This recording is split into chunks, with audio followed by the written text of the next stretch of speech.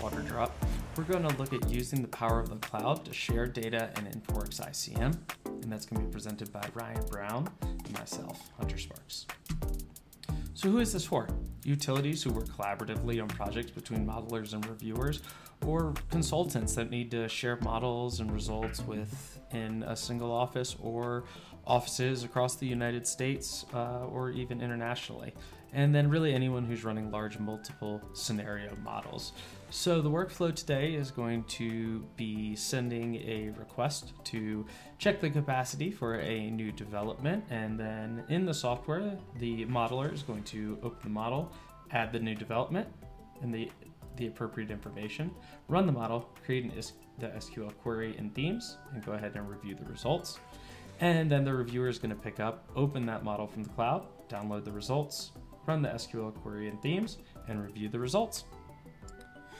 Now we're going to show an example of how this could work in the real world, where I am playing a city engineer / reviewer, and Ryan is going to be playing the modeler. I am going to send a request over to Ryan saying that we have a new development that is coming in and we want to check the capacity of our system. So I've provided the appropriate information in this email, as you can see here, and I'm going to go ahead and send that over to Ryan. Yeah, so I'll pop over into ICM here. I just got the email from Hunter asking for a new development to be off of Ogden Avenue. So I've got a web map service here showing where Ogden Avenue is, just over in this area. I'm gonna go ahead and shut that web map service off and then come in here and draw a new subcatchment for my area. It doesn't really matter necessarily how big it is. It's really going to be based on the new development size more than anything. So I'm just going to name it new development, and then we can kind of tidy things up later on. So drains to node. We're gonna just drain it into kind of the end of this system right here. So if I click on here, I just get what the node name is. So then I can come back to my subcatchment and put that into my information there. This is going to be based on just the wastewater profile that I already have in here that I've been using. There's only one profile available. It's just going to be, which is a residential curve for us in this case. He did mention it was a 5,000 person population, so I am going to make an adjustment there so that it shows that it is a 5,000 person location there. And best practice, always use the flags. I don't have any flags built into here. So I'm going to make some user-defined ones, just so we know who's changing it, and get that in.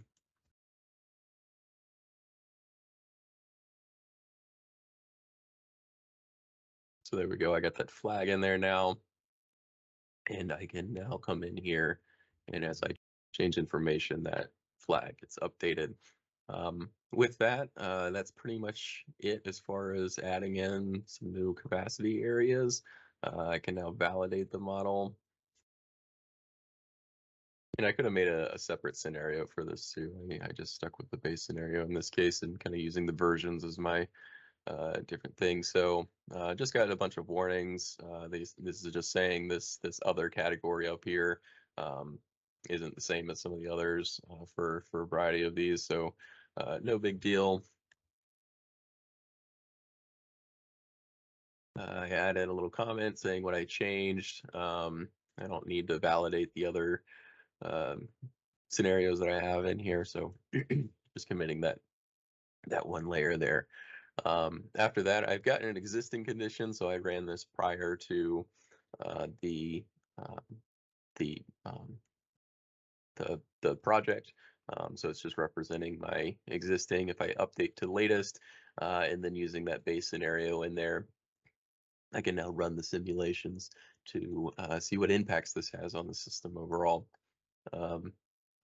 It does have to pre-process on the local computer, and then it gets sent up to the cloud. gets run on the cloud, and then you end up downloading the results. You'll notice I have a few other simulations going on here. We're not limited to the number of simulations that we can run at one time. Also, we're able to distribute across the cloud a variety of different hardware specs and things like that. So it's not consuming any of your own local computer hardware or anything like that.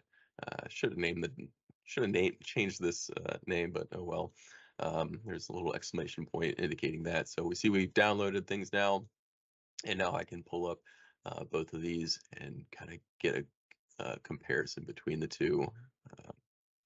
Web map service that is missing.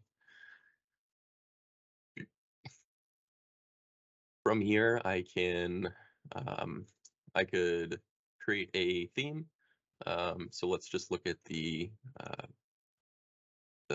theme here, and I am going to scroll down to the max surcharge state. So if you're familiar with this can be this one color.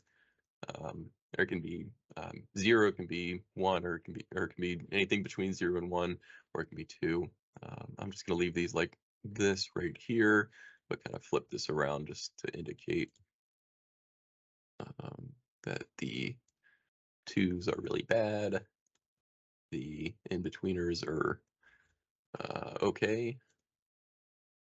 Use that to 1, and then we're good to go on everything else. So if I hit apply there, I can hit apply and OK, and it's going to give me an indication of that max surcharge state and where the issues are lying. I can also go ahead and basically save this for Hunter to be able to use later. And then I can also create a SQL query for him as well to be able to highlight those areas too. So stored query. Should say pipes at.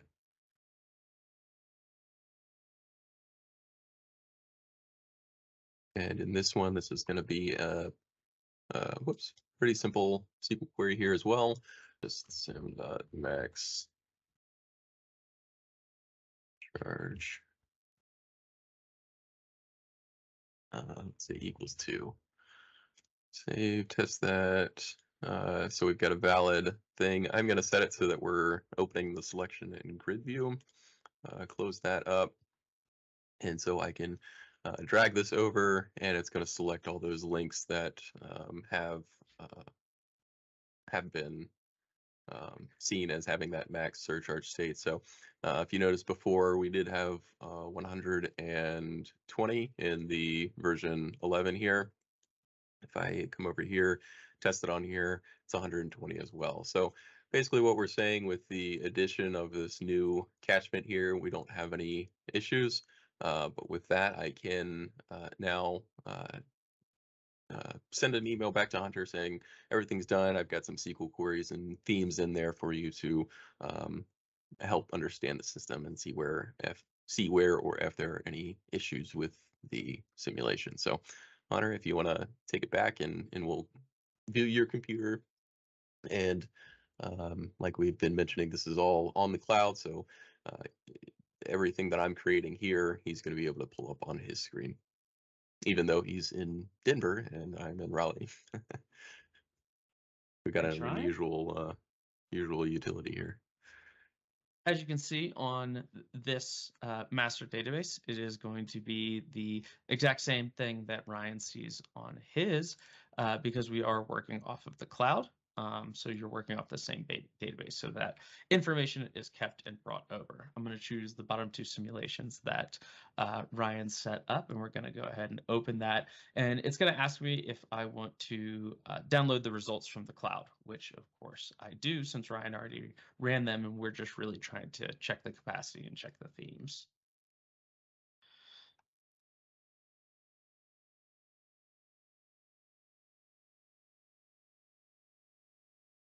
So now that those results are downloaded, we can go ahead and pull those down. And so we're just getting some of those notices. And as we can see, we're looking at the same model that Ryan was looking at. This is the existing condition before our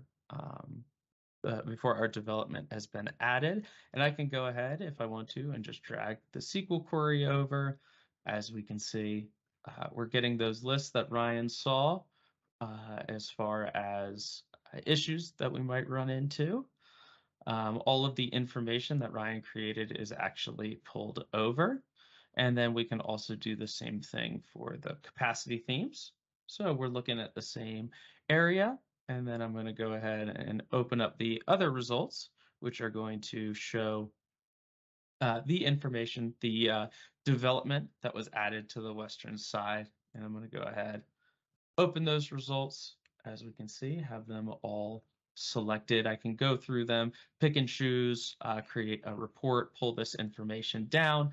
And if I want just a very visual theme, I can pull these overs and I can see where I am running into some possible some capacity issues, but it looks like it's matching the existing really well. So that could be a good indication that this model is good to go.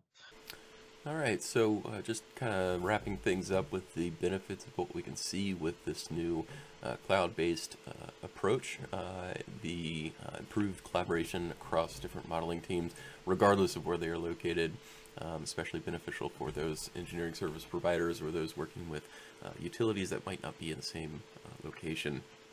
Also, it didn't highlight too much in this video, but faster computational for multi-scenarios. So really that's key when you have many different scenarios that you're trying to run all at the same time.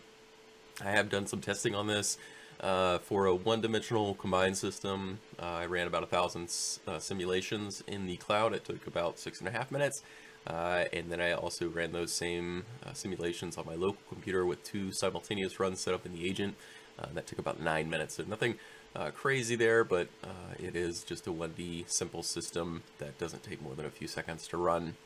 The real highlight that I saw was in the 1D, 2D system.